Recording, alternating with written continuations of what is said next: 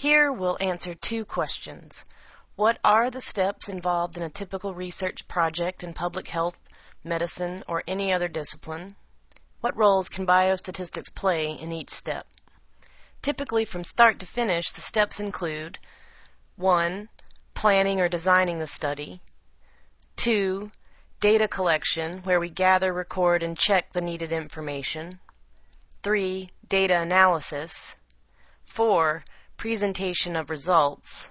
And 5. Interpretation of the results in context. Not too surprisingly, biostatistics can play a role in each of these steps. But sometimes, unfortunately, it's only called upon for the data analysis part when it's actually too late to rectify any mistakes made earlier on. First, step 1. In the planning and design phase of a study, biostatistics, biostatisticians, and those trained in biostatistics can help with identifying the primary research questions of interest and turning these into measurable variables. How can we quantify information about a single group? Do we want to compare multiple groups? How can we quantify the things we want to compare? What can be quantified? What can't be quantified but is still important to record? Biostatistics can help with determining the sample size. How many subjects do we need altogether in this study? If we're comparing groups, how many do we need in each group? Biostatistics could help with choosing the study participants. Are we lucky enough to be able to randomly choose them from some master list of everyone in the population we want to study? Are we going to randomly select them from a pool of interested persons who agreed to be in the study if selected? Are we going to take whoever shows up? All of this depends, of course, on the context of what we're doing, how easy it is to get study subjects, and a lot of other concerns.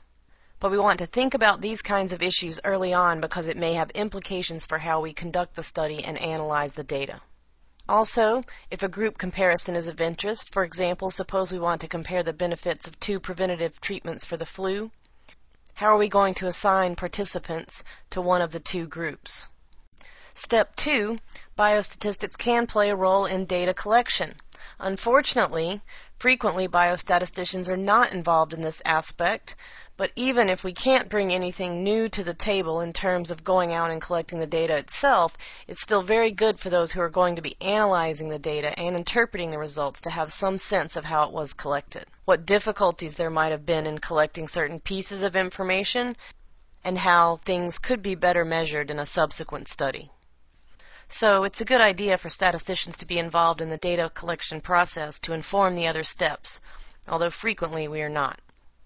Step 3, certainly biostatistics has many roles in the data analysis portion. We want to determine what statistical methods are appropriate given the data we've collected. We want to determine how to deal with the variability in our data, both natural variability, which we'll discuss, and sampling-related variability, which is a function of the natural variability. We will be discussing these ideas throughout the course. Many times what we're trying to do is distinguish important patterns in our data that may be obscured by some variation in the data. So in essence, we're trying to separate the signal in our data from the noise around it. We're trying to distinguish real patterns, real differences, real findings from those that are just random noise. We'll be talking a lot about that this semester. And in that same spirit, we want to perform something called inference, using information from a single study on an imperfect subset of subjects to answer questions about the larger population from which the subset was taken. We use the information from our single study combined with information about variability to make inferences about the larger population. Step 4, biostatistics can help in the presentation, determining which summary measures will best convey the main messages in the data, how to best present the research results about the primary and secondary research questions of interest, and how to convey or rectify uncertainty in estimates based upon the data. And finally, step 5, this is one of the most important facets of research, interpreting results. Certainly this is a job for everyone involved in the research, not just those dealing with the statistical aspects, but it requires a knowledge of statistics even if you're not the primary statistician. What do the results mean in practice? The program that you're evaluating, the research that you're doing, the population that you're studying, the policy issues, etc. So interpretation is a big part of this and relies on having some understanding of the methods used and measures presented.